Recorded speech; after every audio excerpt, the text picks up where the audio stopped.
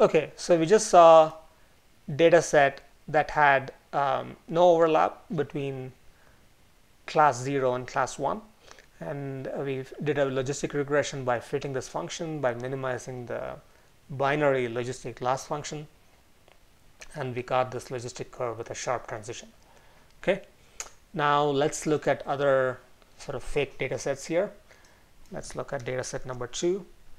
Let me run this piece, run it, and now notice that there is this range.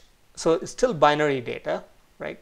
The data is either 0 or 1, and then but notice that for this ranges of x, the sometimes its y value is 0, sometimes the y value is 1. Okay, so I can maybe zoom in a little bit.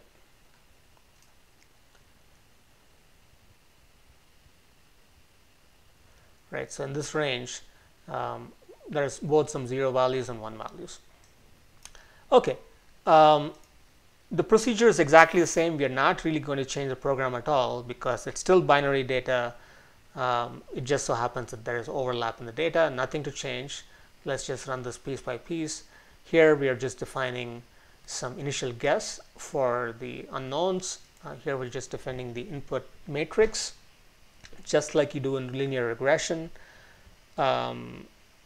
Here this cell is just meant to demonstrate that we can compute these loss functions or logistic loss functions. This cell computes the or sets the options. So let me just do this piece by piece. Nothing there. This sets the options for the optimization, how long we let it run and things like that, or how accurately we want, or what output is provided on the screen.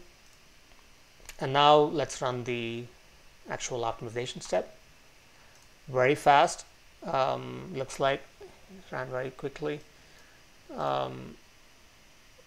What is the decision boundary level when you transition from a probability of less than 0.5 to greater than 0.5? It says 0.4.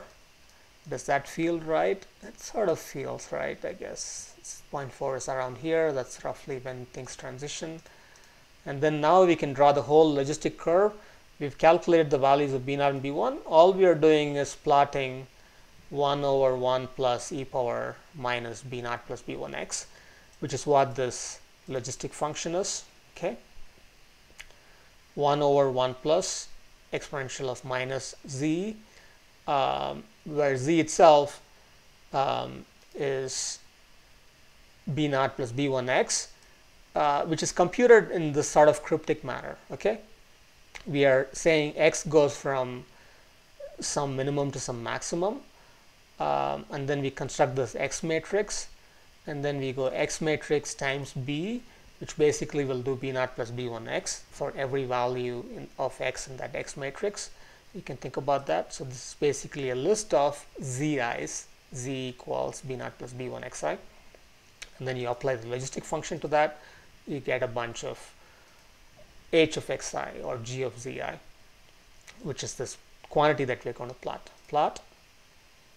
Okay, so that's what that looks like. Okay, so notice that because there is this overlap, this approximation of this data has this gradual change. It's basically saying, hey, if you if the value of x is 0 or something, then the probability of you getting 1 is about 0.2. That's the interpretation of this curve. Okay, it's got this probabilistic interpretation. Okay, so notice that we didn't actually have to convert this binary data into probabilities before fitting this. It just sort of naturally gave this nice smooth approximation. Okay, so that's the end of this video. We'll see other types of data maybe in other videos.